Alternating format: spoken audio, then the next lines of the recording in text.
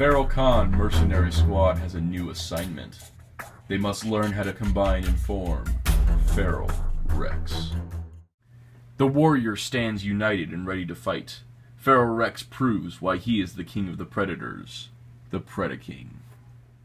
Hello, this is Soundout here, and welcome back for the final time to Feral Rex Week. We are here. We are at the end of the week, Day 7, where we'll finally be taking a look at the massive combiner, Feral Rex, also known as Predaking. Now, in order to do this, there is two combinations possible with this guy. First of all, there is the base Feral Rex combination, which is made with these 5, minus Felisaber. This combination will most resemble the original Transformers Predaking, because here we have Razor Claw, Dive Bomb, Headstrong, Rampage, and Tantrum. And in order for this combination to work, you don't need Felisaber. He comes in later. So, in order to combine this guy, we're going to need to break it down to each individual component, as each of these have to transform into a mode. And I do want to state this, the original Predaking was not a Scramble City combiner, and neither are these guys. 2 become the legs, 2 become the arms, 1 becomes the torso, that is it. But, in order to pull this off, we're going to have to go through a little bit of time-lapse transformation with each of these guys to become Feral Rex.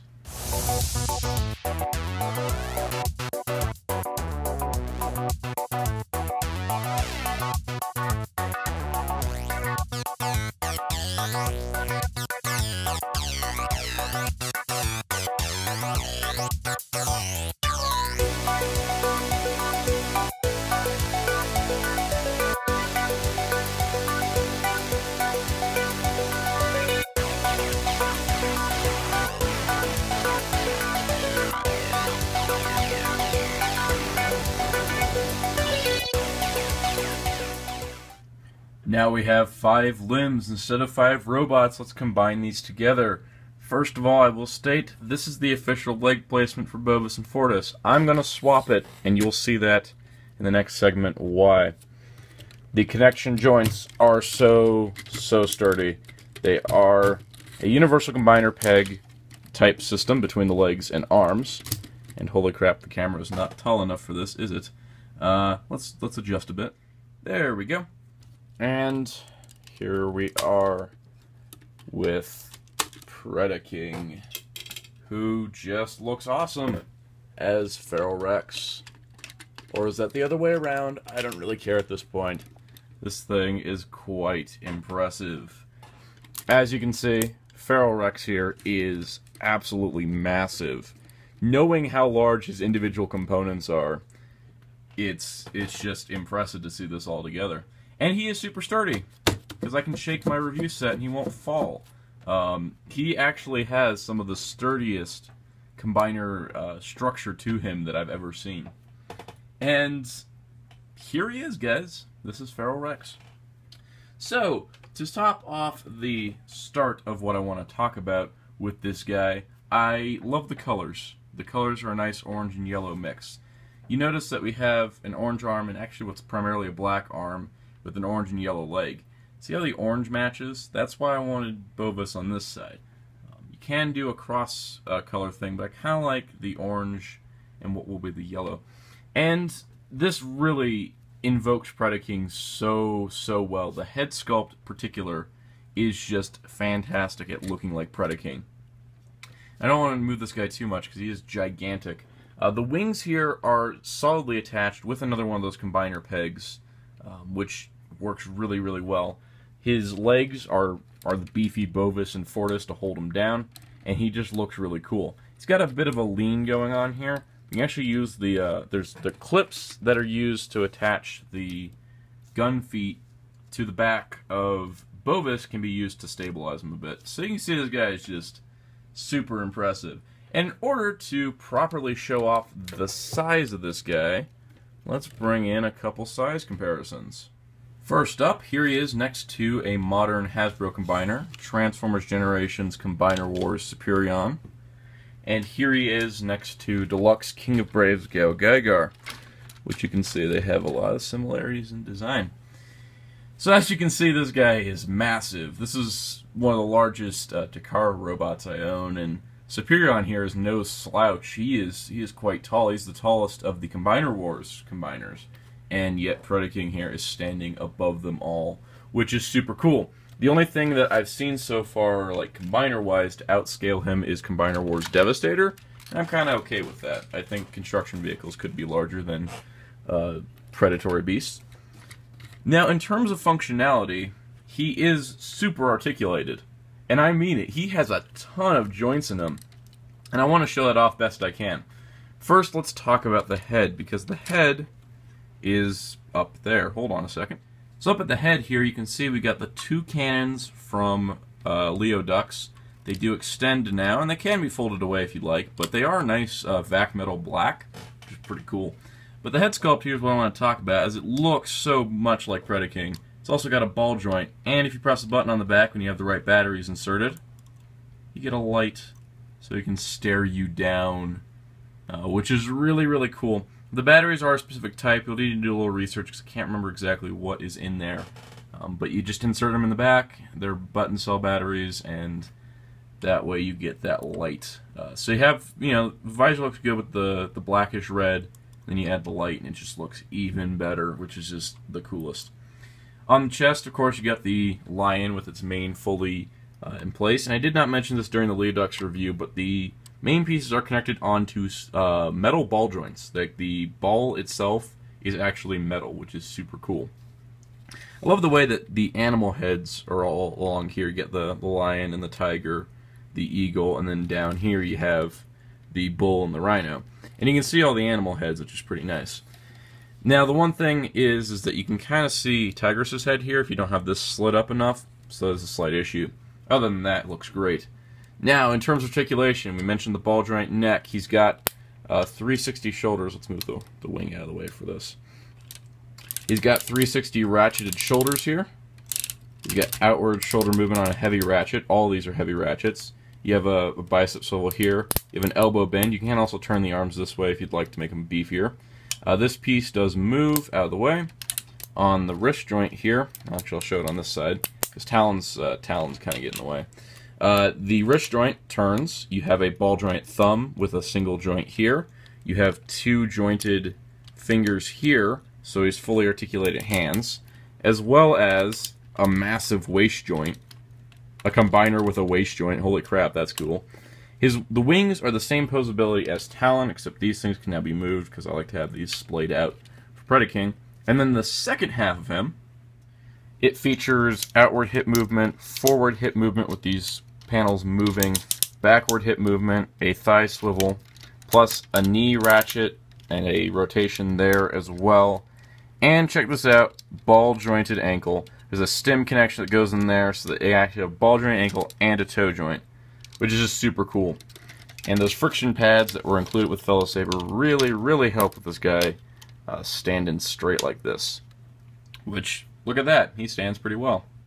Now, as an optional thing, the little pegs here that are on the side that hold the legs into place can actually fit the tiny arm filler weapons. So you can actually, and I like to do this, I like to plug in the missile pods onto Bovis. If I can actually see where the hole is to put it there. There we go. And the tri-barreled guns on to Fortis. It just kind of adds a little bit. It fills in that hole and it gives it that clean look, which is the whole idea of the forearm filler weapons to begin with, was to cover any gaps. And this just kind of fills in that detail really nicely, which I think is awesome. So as you guys can tell, this Predaking is impressive. It is so cool having combiners this articulate and this stable. Like this guy you can shake and he just kind of balances himself out. Like if you bump him, like it takes a lot to knock him over, but it's like he's very stable. Like if you bump your desk wrong and he shakes a little bit, he kind of shakes and then falls back into place. Really, really nice, especially with how much he costs, because this is about $500 or so. Especially with shipping, it's at least $500 or more. It is an expensive piece, but just with the craftsmanship and the way it's done, I feel like I'm getting my money's worth.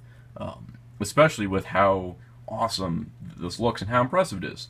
What's also impressive is, like I said, all the all the weapon bits had a place to go in beast mode and in robot mode. Well, they have a place to go in combined mode as well, as every gun and every sword that they came with combines to form Predaking's sword and Predaking's gun. So, let's take a look first at his concussion cannon Feral Rex mode. So here is the concussion cannon. It has every single weapon, every single gun weapon is combined into this. So you got Bovis's 2 guns, Tigris's 2 guns, the sniper rifle, Leodux's cannon, and Fortis's 2 guns. And using a couple pair of tabs here, it does peg onto either Tigris or Talon or Fellasaber. And basically, it goes on. It looks really nice. Now, unless you have the underslung gun combination, you will have an issue of this getting in the way.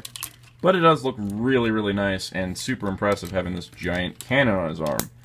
But that's not the most impressive weapon he has, as all their melee weapons, all the swords, become another sword, the Oppenheimer Claymore.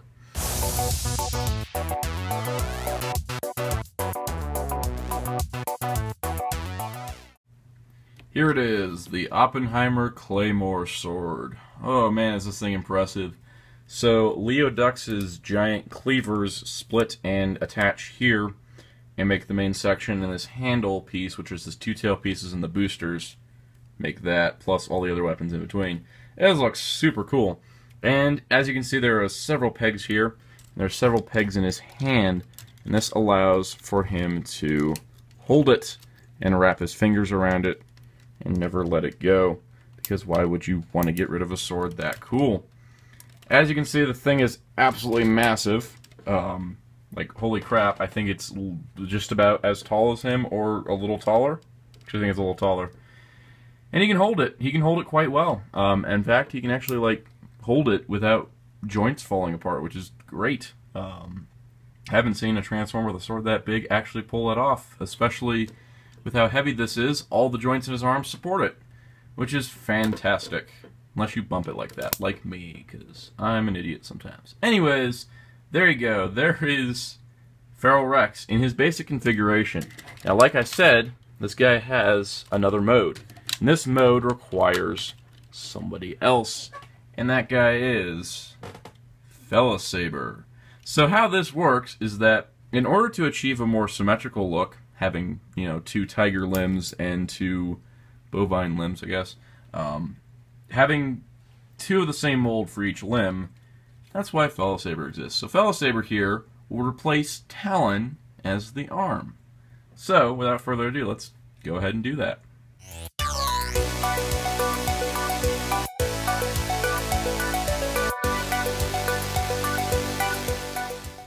Say hello to Ultimate Feral Rex, the ultimate Predaking with Mastermind's new character Fellasaber. And now you can probably see why I wanted Fortis over here, because now we have orange, orange, yellow, yellow, instead of orange, orange, yellow, yellow.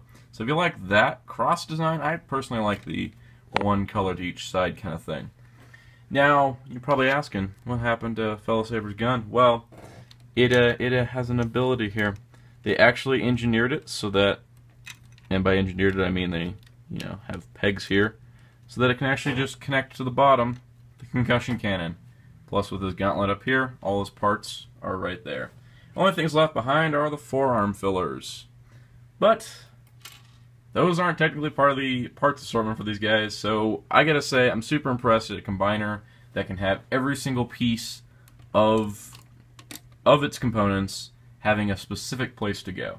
And that's what's super impressive about the set, is that they all have, these parts, but they all can store them in their beast mode, robot mode, combined mode, whatever.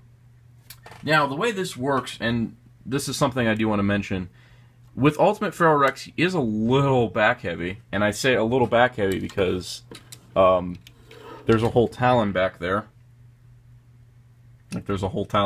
Like, basically what happened is that to get the symmetrical look here, you had to, put Talon somewhere, so he became a backpack, which is actually kind of interesting. He's got a combiner port in his chest that just plugs in back there, and he stays on really solid. Like, he is not moving without a lot of force, and he is super solid back there. And part of the reason why they included a friction kit with Fellasaber was to help with this mode, because, well, holy crap, he's gotten a little back heavy. Now, helping with the little tabs to put behind the combiner heel so they don't fall is also very good. But overall, this is the completed approximately $600 or so of Feral Rex in his ultimate mode, or perfect mode. I've heard perfect Feral Rex as well. So a few buzzwords there, but I gotta say, I am super happy with this guy. He looks fantastic. He's incredibly articulated. He's super tall. He is just a beast of a figure. He stands out on a shelf being so large, and also, you know, carrying this huge sword. I just really, really like this figure so much. I followed this project for like the 2 years between when it was revealed to when it all came out, and I'm just so happy with the final result. Honestly, if Hasbro makes a Combiner Wars Predaking, I'm not sure if I'll pick it up or not. As much as I love Predaking, nothing's going to top this for me. This is the preferred Predaking for me. I think it's the best, and I can highly recommend it to fans of Predaking out there, barring the fact that you have the money. For me, it was a little easier because, well, you had Bovis come out in September 2013, then Fortis in November 2013, then Leo Dux in March 2014, and then Talon and Tigress dropped both in September 2014, and then Fell Saber in February 2015. So it was kind of spaced out a bit, except for those two guys, but that was because delays on the shipment for Talon to Big Bad Toy Store. But the whole point was that when you're collecting these guys, when they first came out, they were scheduled like one a month, which was going to be insane, but I knew I was going to try to figure out how to do it. And then it spaced out a bit with the delays, so it worked out well. But overall, the delays were good because we got some things redesigned. This was added, which is just cool. And overall, I'm really pleased with the final product. This is the most solid set of combining robots I've ever owned. It tops the solidity of Super Sentai Mecha, and they're fully articulated individual components, fully articulated combined mode. This is definitely something that is going to be a centerpiece in my Transformers collection, and I don't think anything's going to top it anytime soon. This is just the coolest thing. And that's why I wanted to highlight it over the course of a week. If I had tried to do all 6 of these guys, plus the combined mode in one video, it would have been a very long video, and I wouldn't have been able to highlight the individual qualities of the Feral Cons. They made each and every component its own figure, a fully fledged figure that would be its own thing, that would be enjoyed, so that, you know, if you had to wait months between releases, hey, guess what? You have a really cool figure here. It doesn't have anything to combine with at the moment, but you have a really solid figure. Which means also, with the way these guys have been stocked, which is pretty regularly, you could easily just pick up, you know, one at a time. If you want to space out like one a month or so, you could probably do that, and you can have an enjoyable experience. You don't need to have them all at once, because the best part is the combined mode, but the individual components themselves really stand out as being fantastic figures, which is something I can't say for Combiner Wars. Combiner Wars, I feel like I'll mess around with the Deluxes and Voyager for a while, but then it'll go into combined mode and it'll kind of stay there. There's a lot of the individual modes have less appeal to them. There's less you can do with them. These guys are fully articulated individual robots, and there's a universal articulation scheme throughout the line, including the combined mode, which I think is also very impressive. This thing is a feat of engineering. Mastermind Creations did a great job. If they'll do another combiner, I'm sure they're going to wait a bit. They're working on female Autobots and some. I think they're moving on to maybe another six-changer. But the idea is that this is their big combiner project. There probably won't be one for a while because this was a big undertaking for them. And I gotta say, I support Mastermind. They do some great work, and this is my favorite thing they've done. And honestly, he is my favorite combining robot that I own, and I own a lot of those. So, that is all for Feral Rex Week. Thank you all for sticking around through the whole week. If you did see all 7 videos, congratulations. That was a lot of videos, I know, but it was necessary in order to review this guy, and I didn't want to space it out over 7 weeks, as I think that would get a little tiresome. So, I hope you all enjoyed this review in this review week, and stay tuned as I have more Transformers reviews planned, especially with Combiner Wars happening, some special stuff happening with that, and more Power Rangers, more Super Sentai, more Kamen Rider, more everything here on Soundout 12. There you go.